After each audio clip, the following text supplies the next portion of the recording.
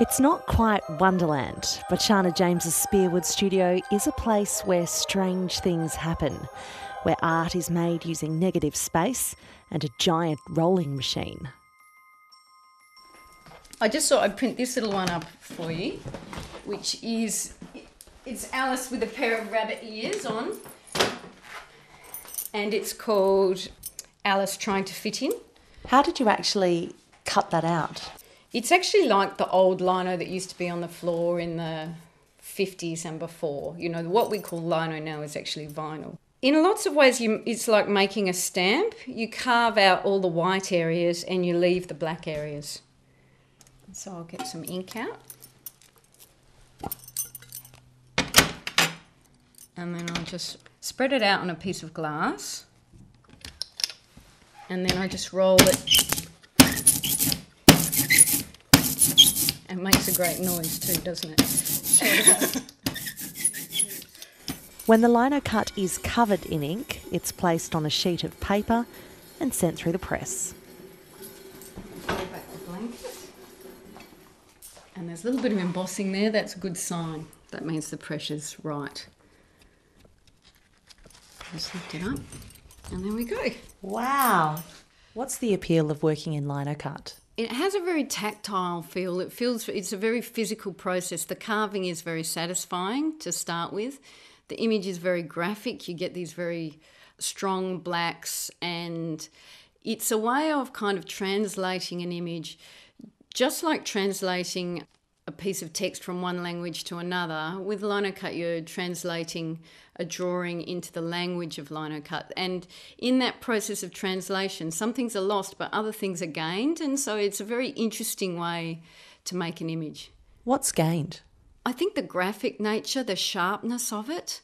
Because you can't shade with linocut, it's either black or it's white. I mean, you can do coloured ones as well. But if you want to create a graduation, you need to do that with texture or pattern as a way of creating that, rather than with a pencil you can just shade darker or lighter.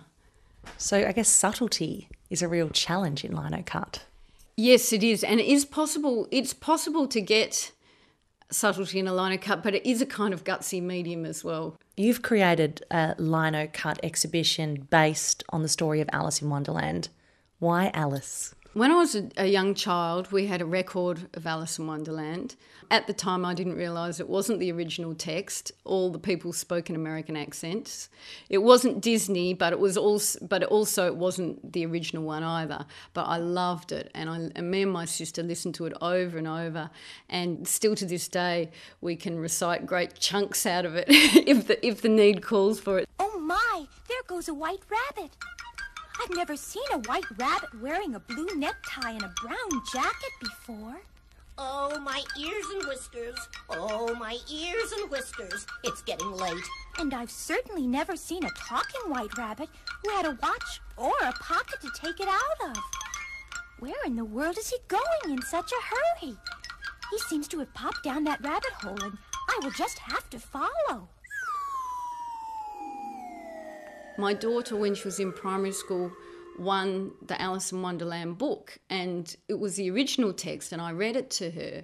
And then I kind of uncovered a whole new layer of meaning, because the text was so much better written than what I had known as a child, and it had lots of subtlety, lots of humour, lots of symbols, and I just enjoyed it so much. So I at that time I started to kind of doodle in my sketchbook.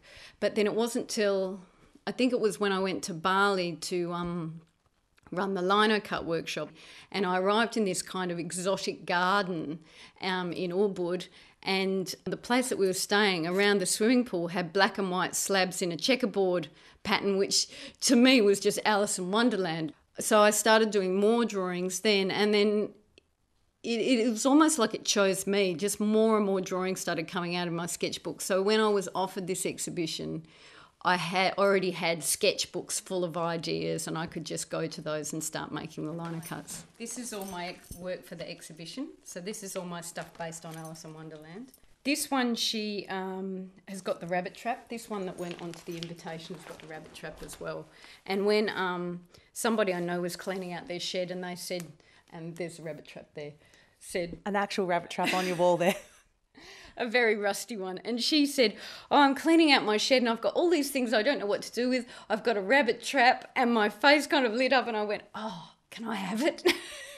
There's no rabbit trap in the story, is there? There's no rabbit trap in the story, but in the story I've kind of taken the story to another place. So I kind of thought of the rabbit, originally I thought of the rabbit as the person who knows what to do, because the rabbit really navigates Wonderland very well, and she follows him to Wonderland, and he always seems to know where he should be, and he's very kind of official and reminded me of people that seem to have it together. You know, there's people that always seem to have it together. And then over time I went, no, the rabbit's kind of almost like Alice's inner knowing. You know, we all have that ability to navigate stuff well, but we don't always access it. And so then the idea is like, well, she wants the rabbit so badly, and that kind of idea of desire, when desire kind of gets out of control.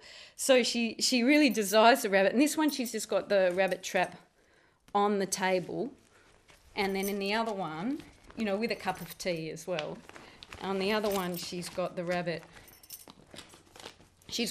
trap out. But, you know, unbeknownst to her, the rabbit's actually with her. And so she doesn't have to trap the rabbit.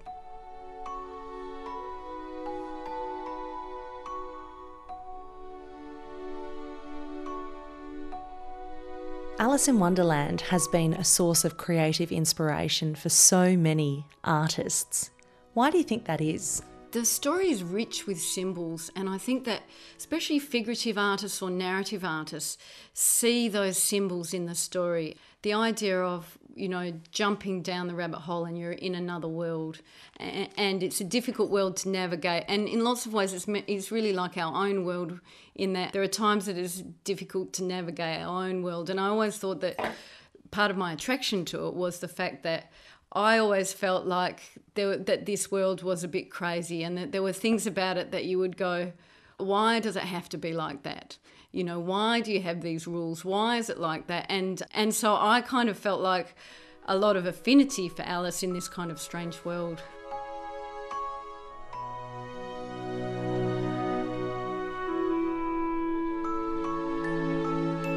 Now, you haven't just done this for Alice in Wonderland. You've responded to some other texts with art too. What is it about hearing a story that makes you want to go away and make art? When I get pictures in my head, to me it's such a gift, and I put them in a sketchbook straight away. Oh, when was it? Maybe a couple of years ago, I went to a concert called Conversations with Ghosts, which was Paul Kelly and 10 classical musicians, and they had made works, some from Paul Kelly lyrics, some were famous poetry. There was Sailing to Byzantium by W.B. Yeats, and I made some work about that because that poem is just full of imagery.